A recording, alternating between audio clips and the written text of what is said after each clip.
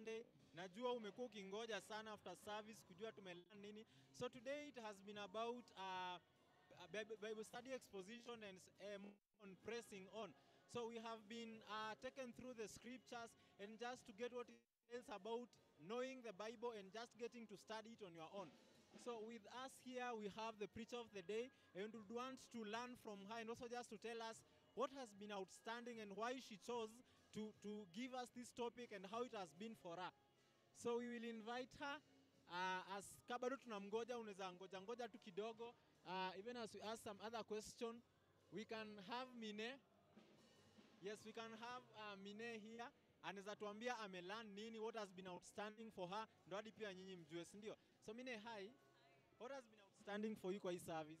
So Amine, and what has been outstanding for me today is about living a life with an attitude of Paul, like how Paul would live his life focusing on Christ despite his life, like venye alikuwa ameishi life, like it was a bad life, but he would say that that means nothing to him, and he would focus on living a great life and focusing on Christ. And he would say like dying, yenye imeniautsandia sana ni venye alisema that dying, it is what I see better than ata living here with you, because dying, it will make me go to Christ.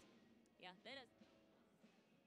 Thank you so much. Amesema Paul. Amesema nini, what has been outstanding for her ni life ya Paul. Venye Paul alikuwa transformed na venye Paul alikuwa into obeying the Lord and also just doing what the Lord required of him. So hiyo imekuwa amazing sana. We thank the Lord for that. Also for me, what has been outstanding is the fact that I'm supposed to live a prayerful life. So we have the preacher of the day with us here. We'll invite her just to tell us how she is and also what has been outstanding for her today. Hi. So we would want you to tell us maybe what has been outstanding, and also for the person that did not manage to attend the service, what would you tell them maybe on Bible study exposition? Thank you. So I think today minister, and I think throughout this sermon, it's first the need of understanding Paul's message to the Philippian church. He had to write that message. It was possible for him maybe to wait until he was out of prison for him to write the letter. But this that is coming is a voice of a very concerned and a concerned father, time having planted this church. He is showing his affection towards him and also his devotion towards the growth of the church, urging them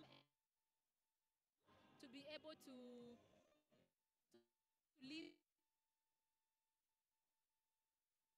even to have bread even in suffering, and to watch out even for those who are teaching the wrong teaching. So I think the stood out for me as a person is of his former life and comparing it to what he was at that time. The point of counting his life, his former life, as all loss for the sake of Christ. And his ambition was for him to know God. I mean, the Paul that I've read about in the book of Acts and from the other epistles, Romans, Corinthians, the Galatians, Philippians, to know Christ and to share in his death, that I may gain or attain the resurrection from the. That is so for me, because having walked with Christ, having known Christ, and still he desires to know Christ and to be able to share in his suffering, that he may attain the prize and even to attain resurrection. That for me is profound, and I think the call could be for all of us as Christians.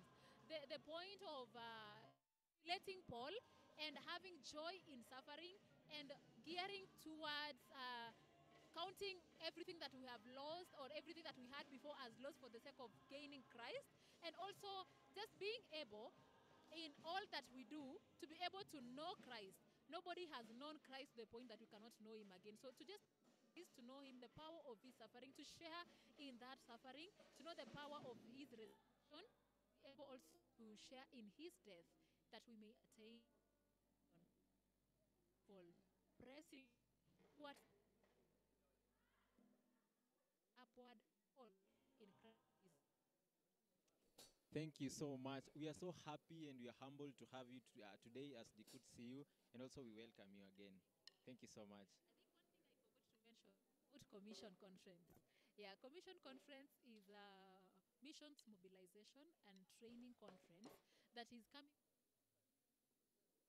the delegates to be able to understand the need for missions, seeing the rise in Islamic religion, seeing the rise in like nominal Christianity, and even pastors that are just preaching their own things online, and so many other things that we see on the rise. There is need for us who have known Jesus, biblical Christians or evangelical Christians. There is need for us to be able to reach out with the gospel, to do it apologetically and to do it even frontierly, and to anyone who has not heard of this gospel to be able to tell them. Thus, commission comes to charge us and mobilize us for the mission. So I encourage every one of us to purpose to attend commission. The cost for students is 5,400, associates 10,600, and fresh graduates 5,700. So for a student, that 5,400 ain't much. We might think it's a lot of money, but comparing to the work, it is worth. These are lifetime investments, so it is worth it. And when you register with 100 shillings right now, total registration cost is 1,000, but right now you can deposit 100, ulipe mdogo mdogo, so that by the time December is coming, you'll have paid the entire price. And the beauty of it is that you can invite people to come on board to support. You get 30 friends and request each friend that,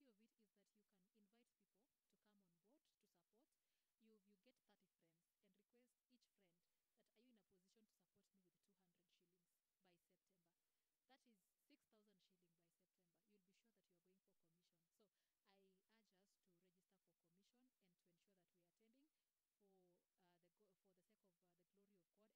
attending for for the sake of the glory of God, and also for our be the light and the salt unto that person, and the salt and light to the world.